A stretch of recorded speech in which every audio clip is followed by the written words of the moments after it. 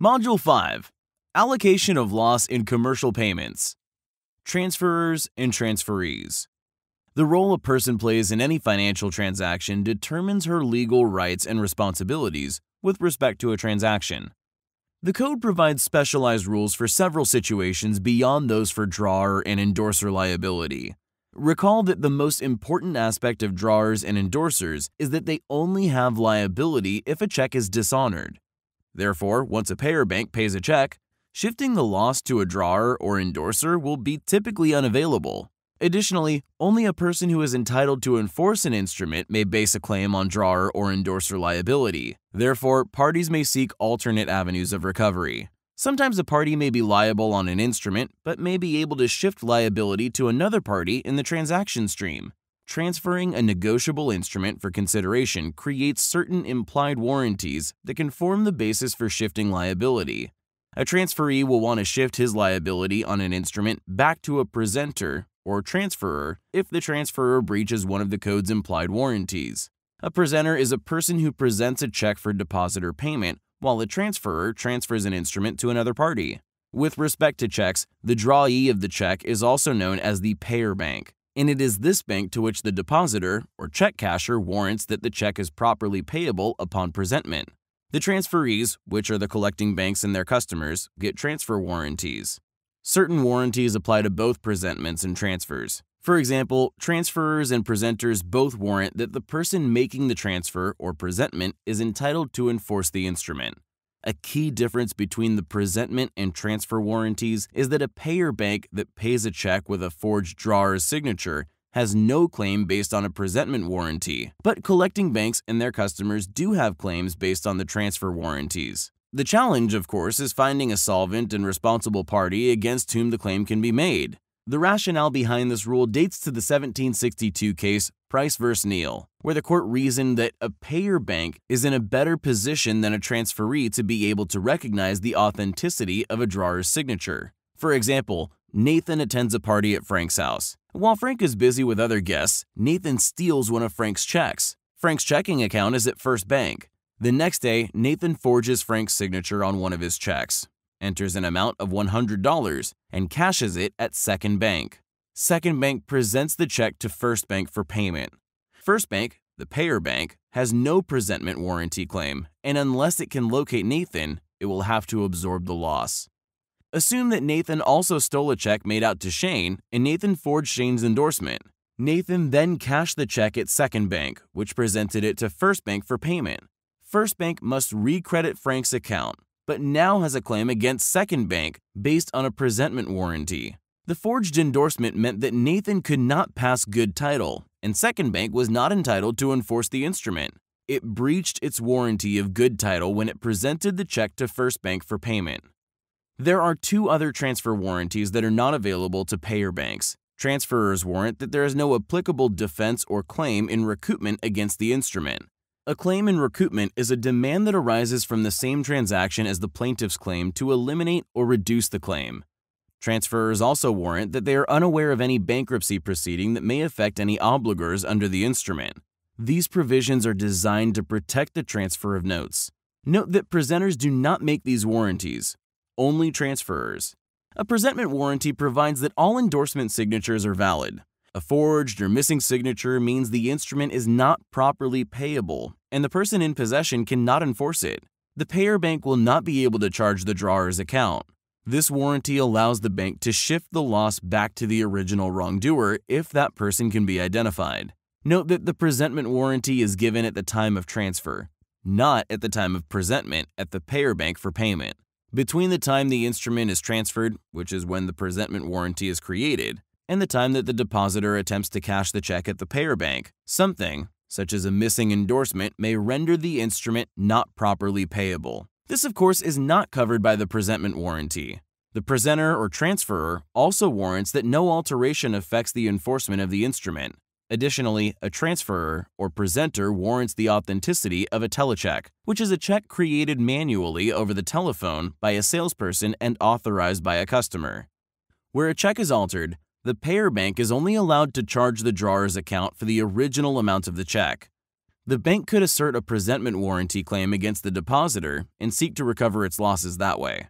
The depositor could then shift the loss back to any responsible transferors under the transfer warranty. However, the rule is different for incomplete instrument. In that case, the issuer is responsible for the instrument as completed, even if the entries were not authored by the issuer. For example, Lydia writes a check to Francine for some landscaping work and leaves the amount blank. She agrees to pay Francine $18 per hour and leaves the amount blank so Francine can fill in the amount later based on the hours she works.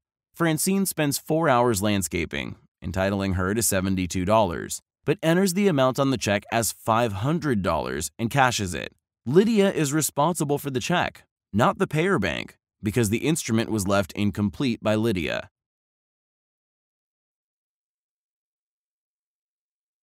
Forgeries and alterations. Employers and employees. The code addresses two specific situations involving employers and fraudulent endorsements by employees. The first is when an employer receives a check as payment for goods or services. An employee who is authorized to endorse checks can properly do so and deposit the check in the employer's account. However, if a dishonest employee endorses and cashes it and steals the proceeds, the employer often bears the loss. The code allows for almost anyone who is involved with the check issuing process to have the authority to endorse a check, so allowing this sort of access presents some risk for employers. Some considerations in determining whether the employer is responsible include the extent to which the employee has access to a company's check receipts and processing, whether the employee has set up a separate bank account for the purpose of depositing the stolen funds, and if the dishonest employee has engaged in behavior that showed his dishonesty. These code uses a comparative negligence approach in determining whether the employer should be liable for the dishonest employee's actions. For example, Natalie is a clerk at a large warehouse. As part of her normal duties, she issues company checks to service providers and suppliers. She issues a check to Acme Corporation for motor oil and filters for her employer's forklift trucks. She then forges Acme's endorsement and deposits the check into her own account.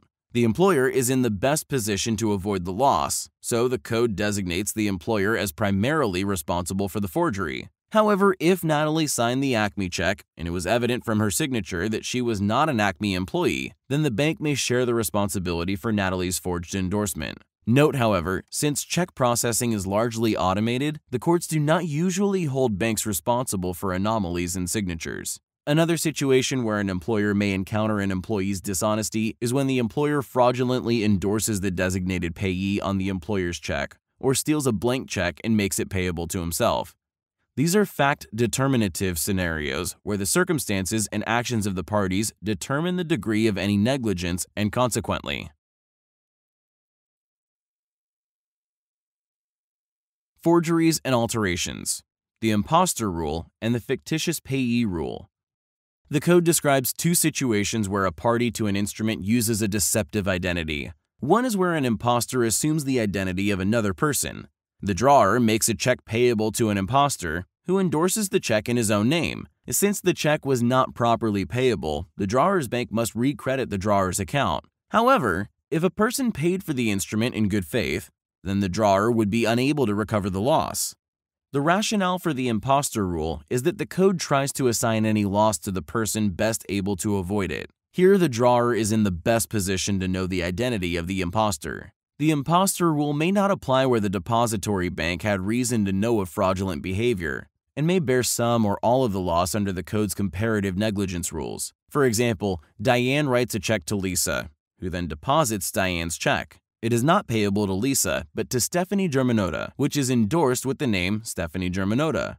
It appears to be a normal transaction, so the bank teller processes the check without incident. Here, the imposter rule would apply, and the drawer's bank would be on the hook. However, if Lisa deposited a check payable to and endorsed by Lady Gaga, which is Germanota's commonly recognizable stage name, then the teller should be suspicious. Failing to investigate this obviously suspicious check before cashing it may lead to liability of the drawee's bank because of its negligence. The other situation that involves a deceptive identity is where a check's payee is not a real person at all, the fictitious payee rule. The rule also applies to real payees to whom the writer does not intend to have any interest in the instrument. The intent to steal must be contemporaneous with the fraudulent activity. The fictitious payee rules operate similarly to the imposter rule. For example, Samantha works as a treasurer for Apex Corporation and makes a check drawn on First Bank and payable to Supply Co., which is a fictitious company. She deposits the check in her account at Second Bank. The fictitious payee rule makes any endorsements effective and thus protects First Bank and Second Bank from loss. Apex would bear the loss because it is in the best position to detect and prevent the fraud.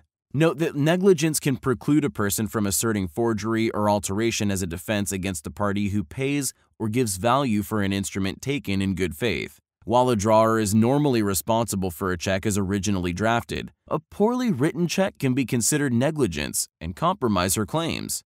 The negligence must substantially contribute to a loss for that person to be precluded from using forgery or alteration as a defense. For example, in an Old English case, the drawer of a check wrote the word 50 in the middle of the amount line and left a space between the pound sign, used to denote English currency, and the number 50. A thief added the words 300 to the amount line and added a 3 to the numbers, effectively making the check payable for £350.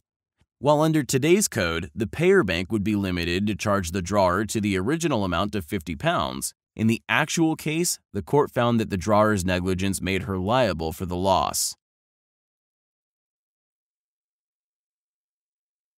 Forgeries and alterations. Telechecks. The presentment and transfer warranties allow banks to pass a loss back to the presenting bank and previous transferors in the case of telechecks.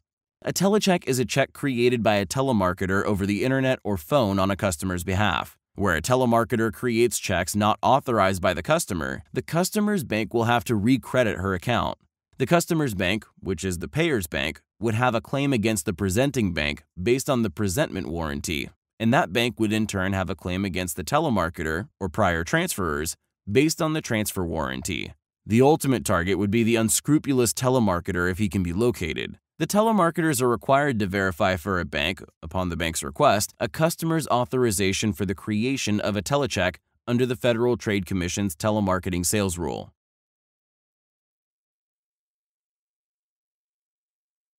Forgeries and alterations. Bank statements. The code imposes a duty upon a bank's customers to examine bank statements, and failure to comply with this duty gives banks a defense against claims made by customers asserting forgeries and alterations.